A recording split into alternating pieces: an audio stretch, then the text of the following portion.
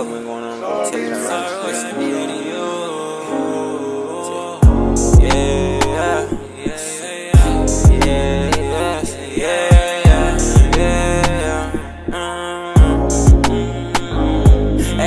I used to talk to you about everything. LHF, what's up YouTube? Welcome back to my channel. I'm Keish. And if you ain't subscribed, make sure you subscribe. Make sure you comment. But how y'all doing today? I want to start this new thing, on my channel. I want to call it True Crimes, right? Now, when it comes to true crimes, I'm going to get into real life stories. It's gonna be life, death. Shit gonna get real crazy on here. So I just wanna prepare everybody. If you ain't into shit like that, that's on you. But I think I got followers that might be into some shit like this. So let me go on, check it out. Let us go and check it out, see what it's talking about. This one right here is about a husband and wife. Let's see what the fuck happened with them. I can't see her doing something like that. She's super intelligent. I can't. This is the moment Zach realized his wife, Ashley, was a secret murderer. Police found Taylor Wright, a friend of his wife, lying dead on his property. Police suspect Ashley was the murderer, but Zach refuses to believe it. Little did he know, he was about to get the shock of his life in the interrogation room. Can you tell me how you came to know Taylor?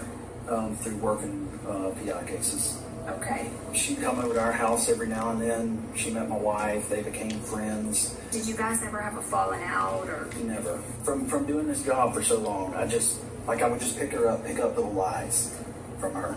Stuff just didn't start seeming right. She would disappear for days and you couldn't get her on the phone. Greg and I would try to call her. You couldn't get her on the phone. Taylor had been known to go missing for days at a time, but this time was different. She hadn't been seen for over a month before she was found.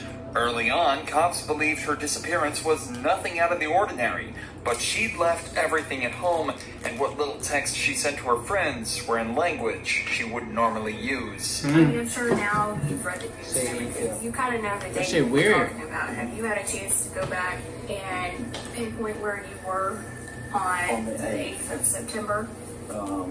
It's I can't remember, but I'm trying to do the very best I can so I can tell y'all the best I can. I went to the bank yesterday to pull my statement. I know I ate lunch at the seafood place at 9 Mile in Pine Forest, and I ate there. And I remember eating by myself, and I remember Ash not being able to make it because she was tied up with work. Taylor was last seen on the 8th of September, so Zach attempts to recount what he was doing that day. Given that he used his debit card to purchase food in the area, it's likely that his story is true. What's interesting, though, is that he mentioned he was out on his own as his wife was busy with work. It seems that he fully believes this to be the truth. And while he knows his wife has been questioned about the murder, he doesn't know that she's currently the #1 suspect. The cops aren't trying to learn more about the case. They're trying to determine if Zach had a hand in the murder, or at the very least, turn him against his own wife. Do you know anything about that part? Turn him this against her? money If they think she the one, Taylor had given you all? No, absolutely not. She's never given me anything. I've never got anything from that. No. Okay. Do you know anything about your finances? No, to be honest. I give her when I work a case or and I got a settlement from my attorney, I hand it straight to Ash. She takes care of everything. The money that the detective is referring to here is a sum of $34,000 that Taylor had given to Ashley for safekeeping. Taylor was going through a divorce and wanted the money away from her own accounts. But instead of putting it in a safety deposit box as promised, records show Ashley put it into her own accounts. By the time Taylor wanted it back, she'd already spent all of it. Coincidentally, Taylor only asked for it back on the 8th of September. If it's not already obvious by now, Zach is a very caring person who obviously trusted his wife a lot. So far, he's provided solid answers to where he was don't know shit because he don't even look at the bank statement. This bitch sitting on hella racks, equating to almost none. But the detectives have to rule out any involvement whatsoever, so they decide to discuss where the body was found. The property up on Britt Road, and that's owned by her aunt and uncle. Have you ever been out there? Yeah. When's the last time you think you were out there? The body was on her aunt and uncle Traded my Ford land. side by side. And that's the last time I've been. Before that, it was, I couldn't tell you. Why the fuck would you take the body When there? was that? A couple months back. Your phone number, the 554 number, do you always keep that on you? Yeah, I reckon. Do you ever loan it out to anybody? No. Okay. No. Would you ever loan it to anybody, or No. do you remember Ashley ever using it, taking it with her? No. Never. Okay, did it ever get lost or stolen or anything and get replaced? No, not that I recall. Okay. This might seem like Just a the random reason. question, but phone records actually played a huge part in uncovering the truth in this case. Not only did they show Ashley on the property Taylor was found dead at on the 8th, but they also showed Taylor's phone at a wedding Ashley attended the very next day. But Taylor was never seen at the wedding or anywhere else after that date. Detectives here are just trying to So she confirm took that the if phone suspicious with activity her. was discovered from Zach's phone records, there would be no way to argue that it wasn't him in control of the phone. But remember, Zach still That's has crazy. very little idea surrounding the true nature of this case. He doesn't know how much evidence wasn't the even cops thinking have she against did his that wife. shit. All he's doing is defending himself and providing answers that'll hopefully solve the case. So given his compliance so far, the detectives decide to try and question him about some more physical evidence. Do you own any 9mm handguns? What kinds? Just one or I've got a lot of guns. A lot. Damn, Jack. I think one Glock 9. what model? 19. 19? Okay. Do you know how Taylor died? For Ackerman told me that the girl was shot, and he heard that from Molchan. So Ackerman told you and he got it from Molchan? Yeah. Okay. And did he elaborate on anything else? He just said that they thought the girl was shot. Okay. They ain't Did you tell him ever shot buy with what, Ashley a though? gun or anything of that nature? Man, over the years,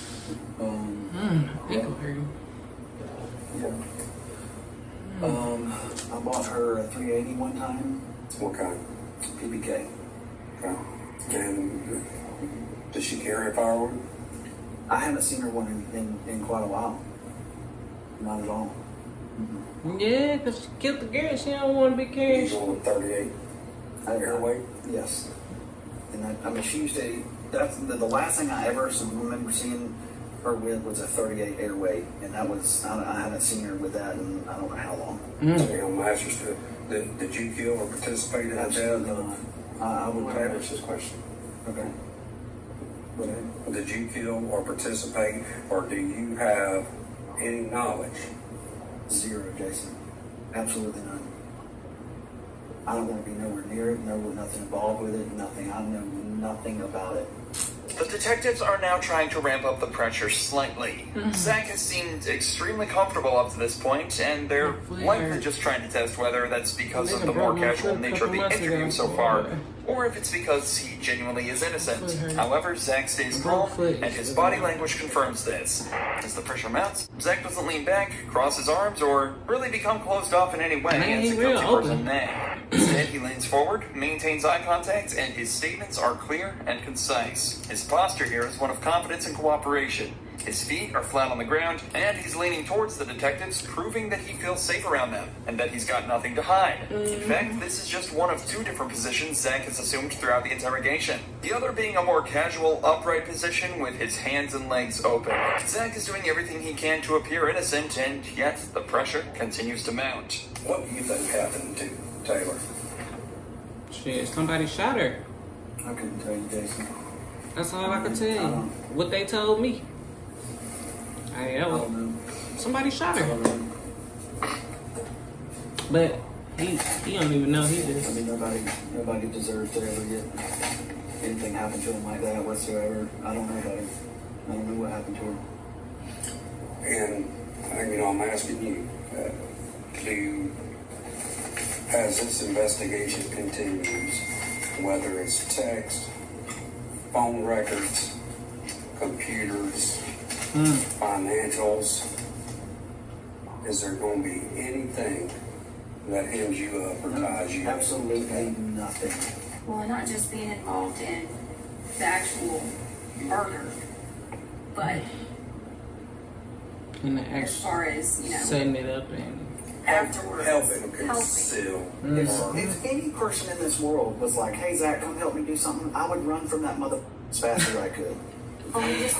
Zach ain't trying to kill nobody. All over the news. You've read it. Yeah, I've read Right. it. Read it, and I'm And I mean, trying to swallow it and figure it out. I mean, it's like it's But I terrible. wonder why would the wife do but that? you've read it, so you know at least some of the details. Just based upon that and your knowledge of the job that we do and the job that you used to do, what's your thought? Feelings aside. Just logically.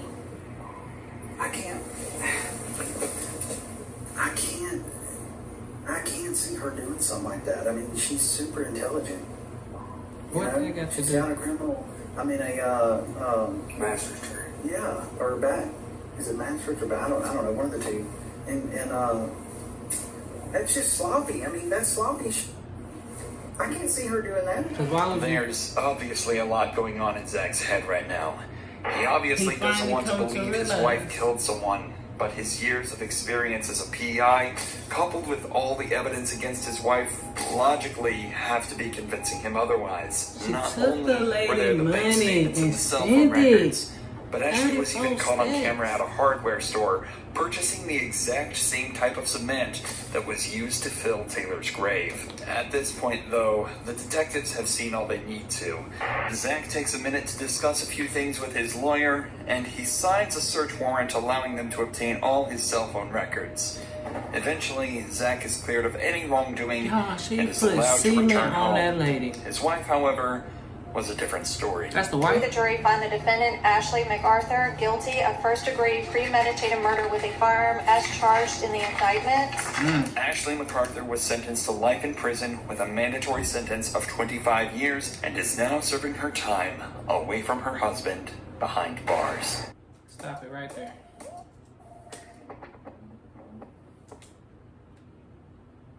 That was not worth it.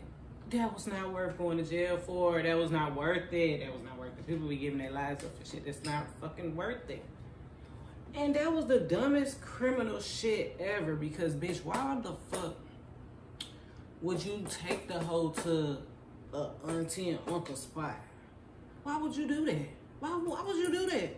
Why would you take the phone, her phone, the next day to a wedding like cell towers don't exist or something? Like they not finna ping that shit. That's crazy.